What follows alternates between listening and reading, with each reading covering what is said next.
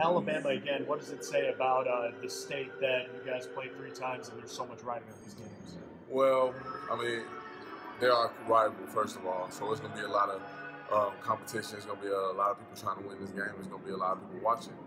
And but we're going to treat it just like every game. We're going to prepare for it, and we're going to go out there and play hard and game plan, follow the game plan, and come out with this win. Did you see the game today? Sexton's game winner? Yeah, What'd you think? we did.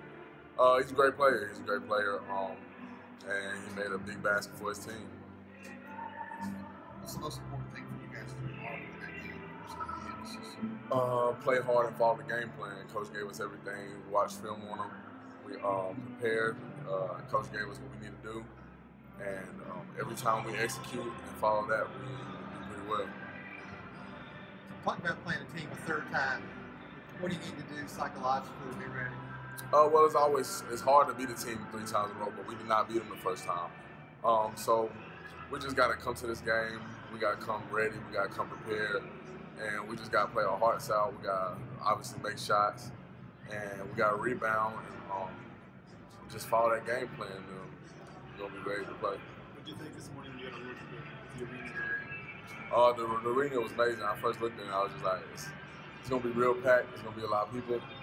And it's just going to be a fun environment to play in. It's the SEC Tournament, so you got to bring it. It's not a road game, Desean, but it feels like teams have to bring their own energy in games like this. This isn't a home crowd type of deal where you just kind of ride the wave. Yeah, definitely. Have you guys kind of talked about that and getting off to a start, your own self? Yeah.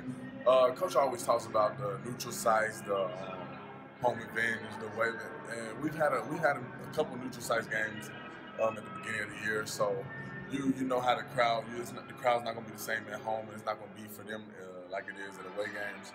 But like you said, you got to bring your own energy on the bench. Everybody's got to come ready to play. Everybody's got to be into this game. Everybody's got to bring their energy. Each team has to bring their separate energy. So I feel like the team that comes most prepared, the team that comes to play the hardest, is going to come out with this win.